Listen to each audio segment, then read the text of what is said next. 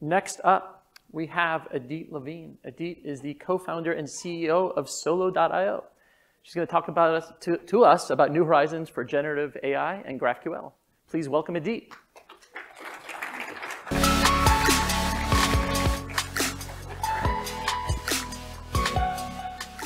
Hi, everyone. Very excited to be here today. And thank you, Kit, for an amazing job here. So as Kit said, my name is Idit Levine. I'm the founder and the CEO of Solo, who is working a lot on the network space and actually a little bit more lower on the stack than you guys probably are. But we also have a GraphQL product, and we're extremely excited about that space.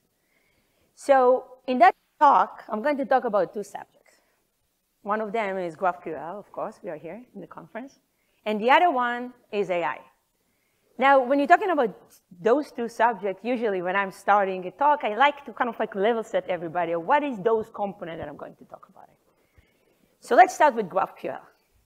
Now, I can start with GraphQL history, but honestly, you're here. You know that. You're the one who created that history. It's kind of like will be a little bit of a waste of time. And we are here, actually, in the first conference, a vendor neutral conference. And that's so exciting because, honestly, this community together is going to take that space so much faster forward if we will collaborate. So I'm very excited about that. And again, you are here not to hear about the history. And I also think that you had an amazing talk yesterday by Matt that basically shared all that history, how we came to where we are right now. But you're here in that conference to hear what's going to go forward. And there was an amazing announcement here. That's true. But I want to take us a little bit more to the future, right? And we're going to talk a little bit about AI. In order to understand the history of AI, you need to remember that this is not a new space, right? I mean, even though it's getting a lot of attention right now, it's actually something that was there quite a long time ago, right? The human always wanted to make sure that the machine can help them be more lazy, right? So we are not going to cover about all of those history, but we are going to talk about some breakthrough in that space that happened in 2012. So in 2012, there was a competition called ImageNet Challenge. And three people from the Toronto University decided to basically send their paper to that competition. And what they did, it's basically something very simple. They went to the local Office Depot, or the equivalent in Canada, basically bought some GPUs. They took this and they basically wanted to bring back all that space to focus on CNN, which is basically convolutional network, a neural network. That was kind of like thing that people stopped kind of like researching because they didn't believe that it can be meaningful. It was kind of like stuck. So they decided to buy those GPU, build a network with this GPU, and basically train. Right?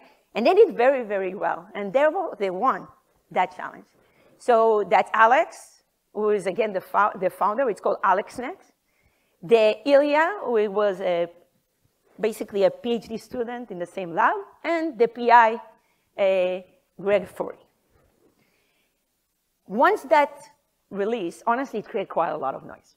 Everybody wanted to, those guys become very, very popular. Everybody wanted to try that. It was a real, real big breakthrough in the system.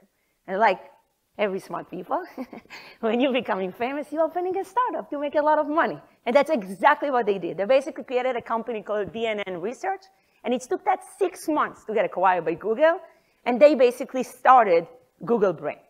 The question, why did they do that? Because it's very simple. If you're looking at Google and Facebook, those companies by then was basically, on that time, one of the things that the most important to them was to suggest for the people, you know, ads and kind of like give a lot of recommendation for buying stuff.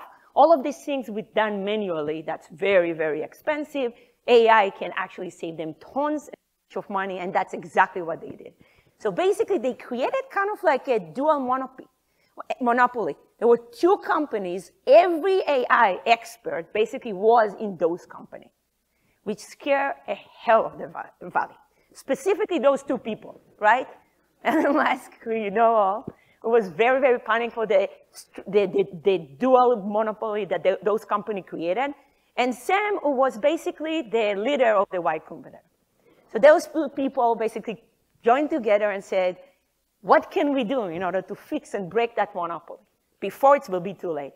And what they came with is they basically created an event and invited every people that is an AI expert from Google and from Facebook and asked them, what do we need to do in order to convince you to come with us and join us and start a startup? And what do you think the answer was? Nothing. We will never do that. We're working in Google, we're getting a bunch of money, working with very, very smart people, being treated well. We're not going to leave. There's no reason for us to start those AI. Everyone but one person. So Ilya. Ilya is actually a Russian-born. He basically raised in Russia until age of 5. At age of 5, he went to Israel, was spending time in Israel, went to the university, started there, and then his family is basically immigrate to Canada. And he had the Startup Nation bug. Startup is actually something that Israel really, really like. That's how we train. That's how they're teaching us. Uri is here, I'm here, Dotan is here. That's what we're doing. And therefore, he basically decided to take the chance. And he left Google Brain and started a company called OpenAI. And together they started. Now, Elon Musk was a very, very big contributor. He basically brought a lot of money. And it's expensive, right? Running, a neural network in all those GPUs is extremely expensive thing. So you need money, and you need a lot of money. At one point, Elon decided that they're not making enough improvement, and they're not moving. He doesn't see a result. And he decided to basically take over the company. Sam didn't like that. Fight started. And what basically happened is that Elon decided to leave the company. That means that this is fine, right? They have everything they need besides one thing, which is money. That's very expensive to actually train system. And this is why they decided to partner with Microsoft and basically cooperate. They had no choice. They needed the money in order to make an impact. That's exactly what they did. And you probably all know that they announced ChatGPT, who basically changing the world right now. So that's basically the history of how we got to right now. And once ChatGPT is actually being announced, a lot of people understand how powerful and what we can do with this and how it can help us in every area and change our life. So let's talk right now a little bit about what is exactly, right? I talk about the history, what is exactly? So let's talk a little bit about math. Maybe not, too complex. So let's go look at, try to simplify that. What is really? We're talking about, and again, I'm dumbing it down like crazy, right? So sorry for the people actually doing it. Okay, so let's assume that you have a function, right? You have 1 plus x equal 3. It's simple equation. Let's assume that I'm giving you that x is equal to. It's pretty simple. The function is 1 plus x. Therefore, you have x equal to. The function result will be 3, right? It's very simple. So you have an input of 2 to that function, and the output will be 3. That's great. So if we're thinking right now about input and output, and I'm starting to basically giving you an input and output, and I'm giving you enough of those, you can probably guess what will be the next one, right? Because you see that pattern. And that's exactly what basically machine learning is. So giving a bunch of, input and output, you can actually, instead of solving for the result, for the output, you're solving for the function. And that's basically what it is, right? So again, this is very, very high level, but that's basically every time that we're thinking about it, that's the way we need to think about it. There is a 3-way to train system. One of them is getting an input. It's what's called a supervised learning. I need to figure out if it's a dog or a hot dog. This is a dog, this is a dog, this is a dog, this is a hot dog, this is a dog, right? Very, very simple. The other one is unsupervised learning. I'm giving you a bunch of pictures, and you're basically sorting them. It's not tagged, so you don't really know. You can tag it later, right? But if you think about this is how the images of your phone is working. And the third one is everything that's called reinforcement learning, which is basically, you're getting some feedback for the environment and fixing it, right? So again, when we're thinking about AI, we need to think always about an input and an output. So let's figure out right now what we're doing in GraphQL. I don't have a lot of time, so I will run.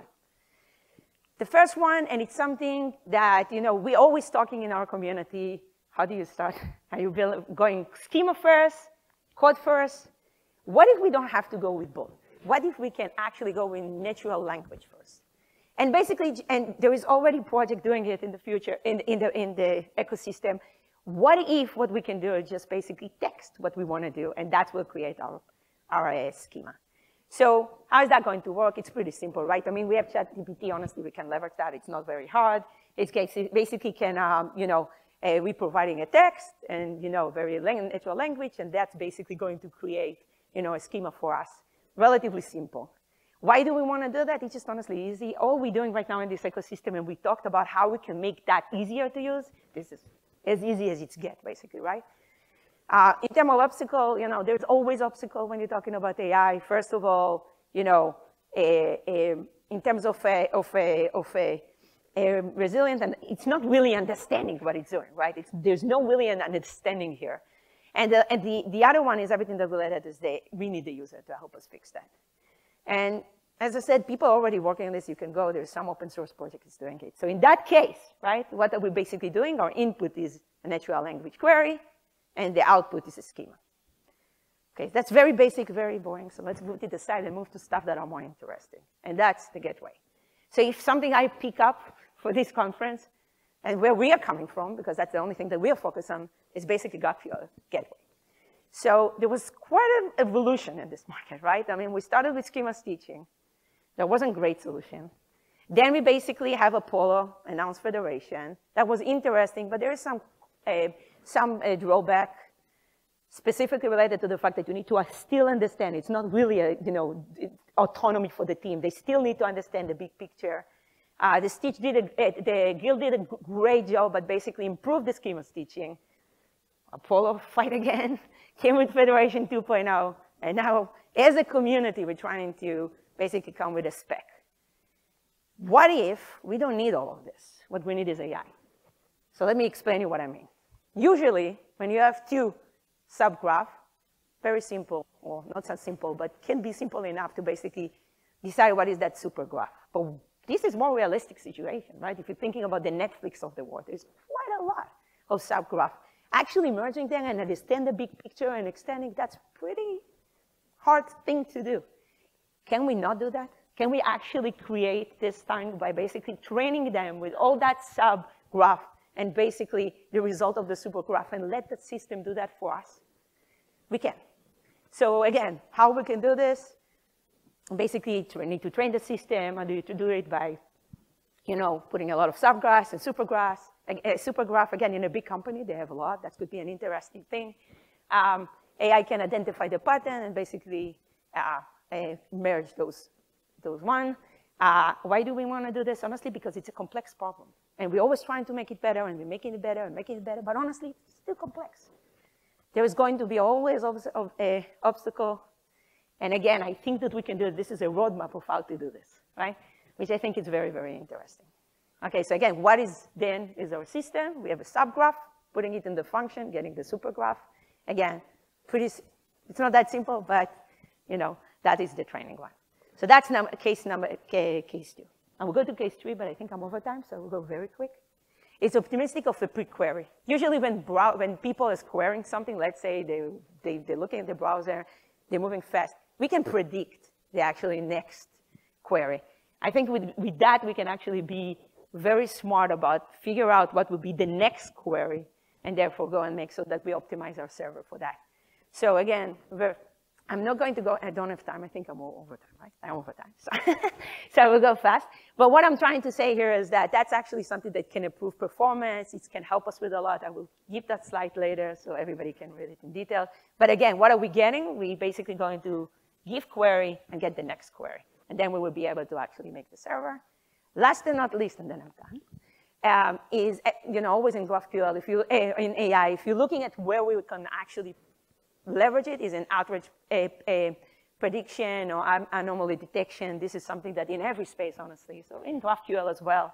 Again, we can actually look at the access log and figure out, get a correlation of a field that is joined between a lot of query and causing to an outrage. We can see some pattern of queries that together are creating the outrage and basically, again, try to prevent that. So again, I will give my slide because unfortunately I'm out of time. But again, what is the information here? You're getting a query and eventually, if there is an outrage or not, we can prevent that. So again, This is the fourth thing that I thought about it. I think there's way more, and I do think that AI will change our market. I think that, it will eliminate jobs, it will create a new one, and I can't wait to see what it's going to do for us. We are Solo. We have a booth. If you want to talk about it more, I'm here until my flight. And thank you so much.